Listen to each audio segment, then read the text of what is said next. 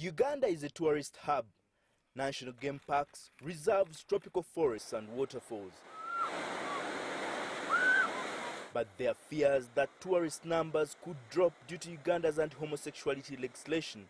It's mainly the people from the West who bothered about this, but also mainly because they're not actually informed on what's happening on the ground.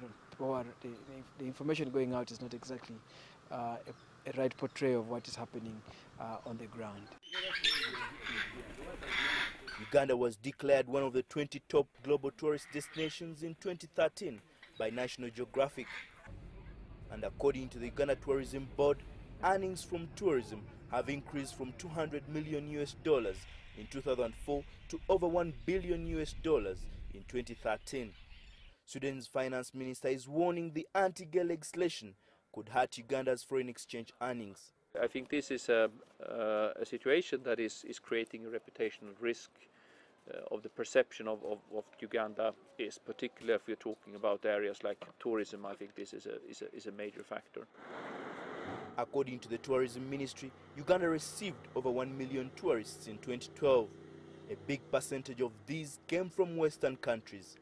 Tourism authorities say they will not fight the government on the anti-gay law, but will now focus on attracting visitors from other countries. Now we also think that we should actually focus on some of those states that seemingly appreciate our position in these matters, but also going forward focus largely on domestic and regional tourism to get Africans appreciating travel within Africa. But travelers from the West may need reassurance. Tour operators in Uganda say they have not got any cancellations from any tourists yet, but they say more inquiries on the safety of tourists keep streaming in.